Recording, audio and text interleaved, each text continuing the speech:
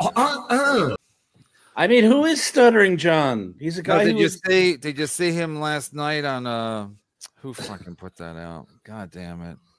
Dave Saris, the guy's yeah. The reunion. So it's classic Stuttering John. I'm watching this and I'm like, this guy's an idiot. I mean, Shuli is basically on the ropes. I mean, they're literally on the ropes. They can spin it. They can spin it and they want. They're on the ropes. Right. So on the ropes in what way? Like the channels hurting? Yeah, that's what I think you mean. Collapsing very slowly. So he still wants to believe the work from the last work so badly that he's now moving this into. Right.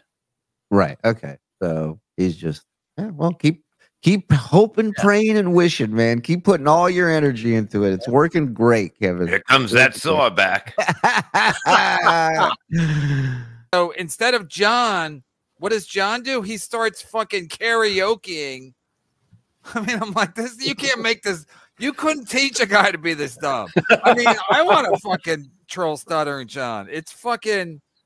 So you're right. So he does it just because.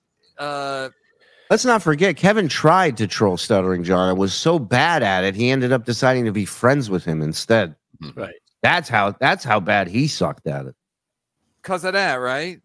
I think. Look, I think he'll only make money if he acts a buffoon.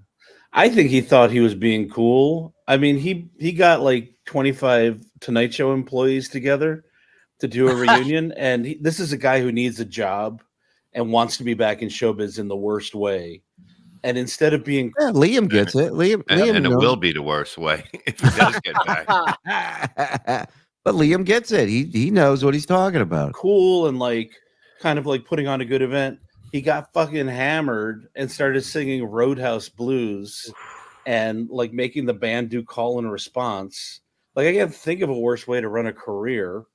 Look at me. I'm doing Uncle Rico now. Huh?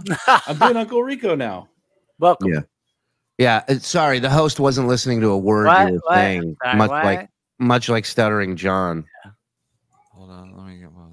Taken to the cold store.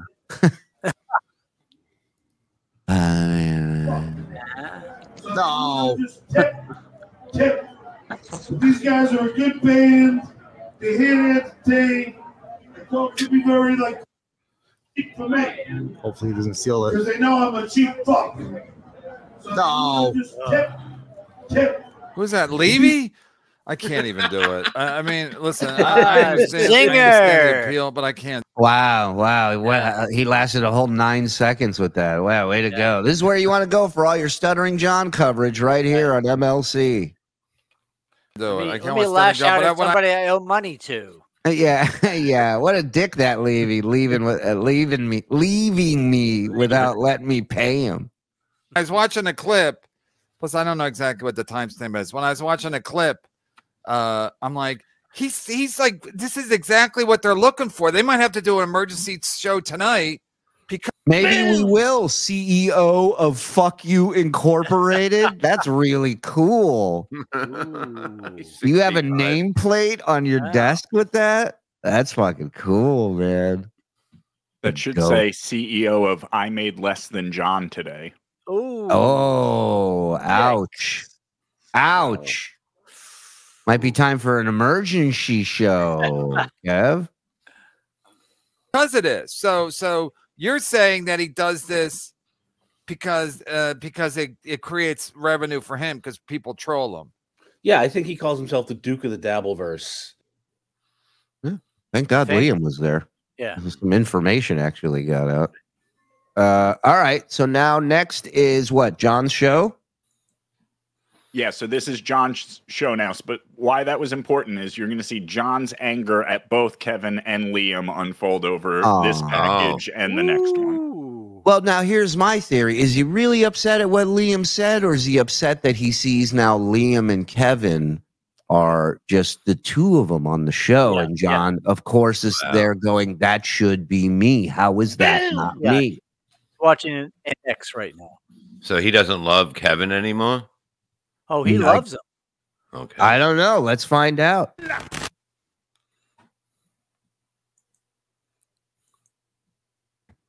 Hey, ladies and gentlemen, how are you? Welcome to the Stuttering John podcast. So, yeah, a lot to talk about today. Started a little early. Said fuck it. Fucking, I got so pissed off by watching that fat fuck on Brennan's show.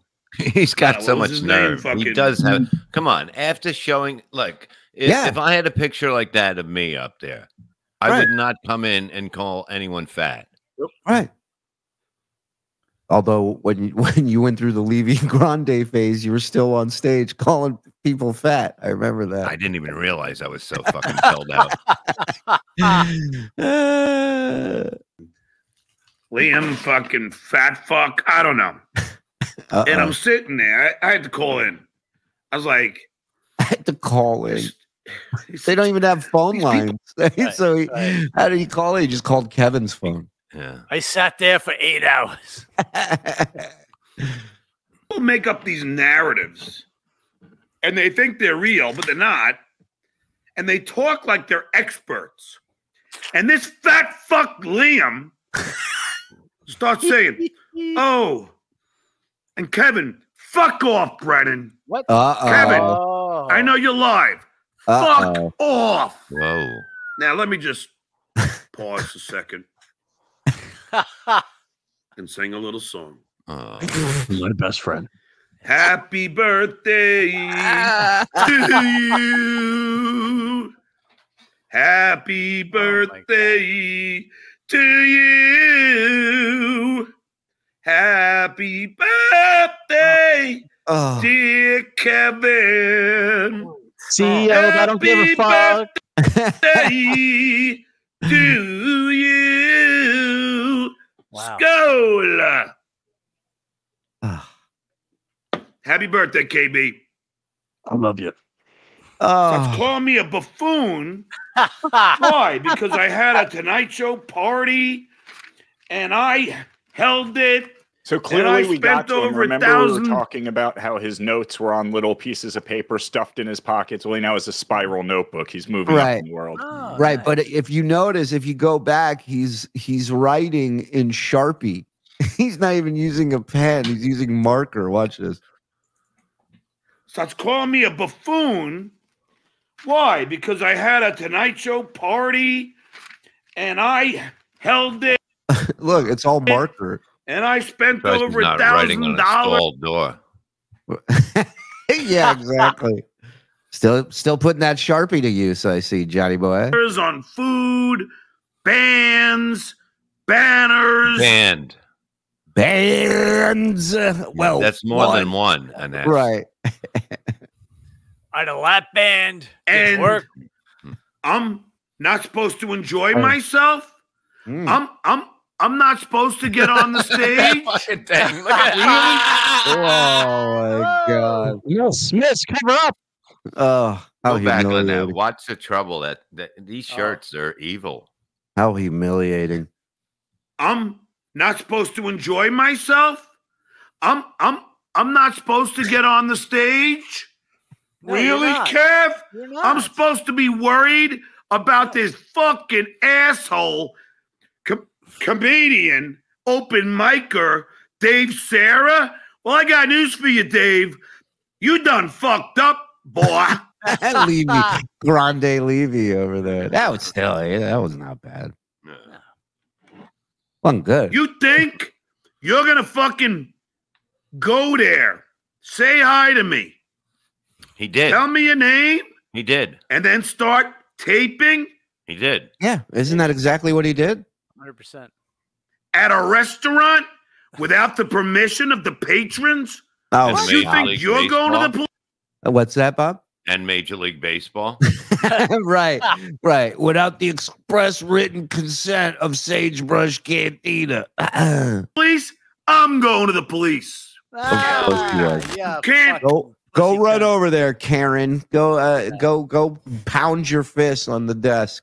Tell somebody help you. You know what John is? He's a pussy cunt. He's soft and moist, but he's a cunt, and nobody wants to fuck him. Beautiful. I love it. I agree. That's like Now say it you. like a little louder next time. what? You want to get here? Yeah. There you go. Oh, I have to be up there. All right, I'm sorry. Yeah. Make it louder. Yeah, like Stuttering John did to Shuli. Yeah, of course. The hotel lobby, right? That wasn't private. That's according to John. But celebrities in there, then all bets are off. Thank you, John, for acknowledging my celebrity status, by the way. Tape people at least in California, at a restaurant without their permission. Hey, man, don't you think it's funny if the guy that coined the phrase jump the shark, now works for the show that jumped the shark? Different. He's talking about your interview when you chase Shuli to the lobby. That's what he's talking. What he's referencing there is the lobby interview with you and Shuli. That's what the reference is there, John. You want to answer that? Go ahead. Have you seen my sunglasses? Somebody filmed Cardiff at Outback. Yeah. What's up? I got a little surprise for everyone. Oh, what do you got? You're fat and you talk like a moron. Hey, what's happening, boys? How are you, bud? I am fantastic. What's going on with John this week? Is he doing anything? Pretty quiet. Yeah, pretty hush hush. Yeah, go ahead. I want to promote tomorrow Point Dabble Point because you were just talking about this. Yep. Wine Mike's coming on the show, but also Dave Sarah is going to join us on the show. If he's not in prison. Okay, listen, there's a good chance he might be. You never know. Get Liam. Liam's really good, actually. If Liam wants to come on, when people make sense to him, he's very good on a show. That's not a bad idea. If nobody's paying attention, it don't work. But and Liam is a hot topic for John, as we are just getting into now. Watching he fucking runs him. It was amazing to watch. It was classic how to take John down. Just nice and calm and watch him flip out. We have Aldo says, release the drunk driver footage, you coward.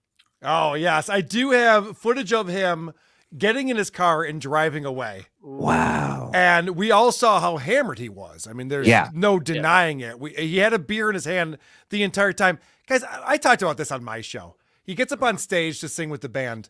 If every person on the internet, and not every person, but thousands and thousands of people are telling you you're a drunk retard, wouldn't you just put your beer down when you get up on stage and sing with the band? It's 6 minutes. You just don't have your beer in your hand. And not only was he holding it, the way it was gripping it like it was a lifeline, like he was. It is like Stallone in Cliffhanger, where that right. Yeah, but it is a lifeline for him at this point. Like he can't do anything without it. Every stand-up too. Every time you see him do stand-up, he's holding the beer. I go see stand-up comics all the time. If they're drinking, they set the drink down. Yeah. You don't have to be holding it. Yeah. You need to move. You need to, you know what I mean? It's like you're gonna hold a fucking mic and you're gonna hold a beer. Right. You gotta sell a little bit up there, man. He's just fucking standing there. You're in the way of him drinking his beer right now, is the feeling you get when you go. Do you have the video of that, Carl? I do, yeah. Now, I was talking about the video. Come on, you fuck. Bob's like, let's see it. Wouldn't be the first time there's video of him drunk behind the wheel of a car. The other time he didn't pee. He didn't pee. So how was he drunk? That's what he was saying. He's not drunk because he never pissed. Is that why? Not the whole time he was there. He didn't pee. Well, I sent the conversation with the valet over to Joe. I don't know if you have that queued up and you want to play it. Joe, you have this? You son of a bitch! Such a fucking. I just sent it. I just sent it. What? Rocky? Yeah. Oh, sorry. My friend already come. Which friend? He a short man with a blue jacket. Mercedes. A lot of people left already. Like 2 minutes ago. Like 10 minutes ago. Oh yeah, less. Okay, yeah. I thought I lost him inside. Yeah. No. He left. Okay, yeah. He was gray Mercedes. In a Mercedes, I guess. Yeah. But like this high. Yeah. Like 60. Okay. Just making sure. Yeah. Make sure he lived. Okay. Okay. No problem. He wasn't drunk, was he? No, I asked him 3 times if he was okay to drive. He said, "What do you think?" With his voice, "What do you think I organized this?" Okay. He has nice Mercedes. Yes. I mean, that is a John answer if I've ever heard one. Ever. So, a couple things here. So the Poop on Perry is the one who sent me that video. He was the one in that video. Thank you. Shout out, Poop on Perry. Great job. So the valet asked John 3 times if he was drunk. So he was obviously drunk. And John's response is, I organized this event where I've been here since the beginning drinking. How could I possibly be drunk? Right. Right. And also, how can you organize such a stellar event where the only downside was the keychain bottle openers not arriving? How can you do that drunk? It's impossible. Did you guys analyze the signage he put up and the way he writes his S's? Someone on Dabbleverse Anonymous did an amazing job. Okay, yeah, do you have that? Look what we did. The boys blew up the F, S, J, and K's in his address book that he wrote. Yeah. And we put it up against the bathroom stall letters. And I think you're going to be not surprised. Look that's amazing. Look at that K. Who writes a K like that? I don't want to sound like John all of a sudden, but that really is interesting, isn't it? Yes. Also, the gap in the top of the S, in the start to the middle, the long J on top. The J's are identical. The K is identical. And I know that S is unique because I was teaching Vince the lawyer's kids how to write S's the other day. Right. And I was showing them that it's supposed to be equal on both sides. And this one's obviously elongated across the top. So is it possible that Stuttering John Melendez put this in the bathroom at Stevie Tomatoes so that I would never be allowed into that place so he wouldn't have to see me when we're in our neighborhood at Cape Coral? Is that possible? Absolutely. It's got to be it. Possible. It's likely. Yes. I mean, and we're sending all this information over to them. Good. Yes. Let's get John arrested. I want to see him in cuffs. Yeah. I want the manager's going to be on Sunday. We're telling him in his chat that a manager from Stevie Tomatoes is coming on Sunday, and we've sent this information resume. We sent the FBI all the information as well. So all law enforcement are on it. Thanks for watching that video. Hope you liked it. If you did, here's a few more you can check out. Or if you want to do a deep dive, patreon.com/the Shuli Network. Everything we do is live. So if you're signed up to Patreon, you'll get to be a part of it with us. All right, we'll see you guys. Thanks. Bye.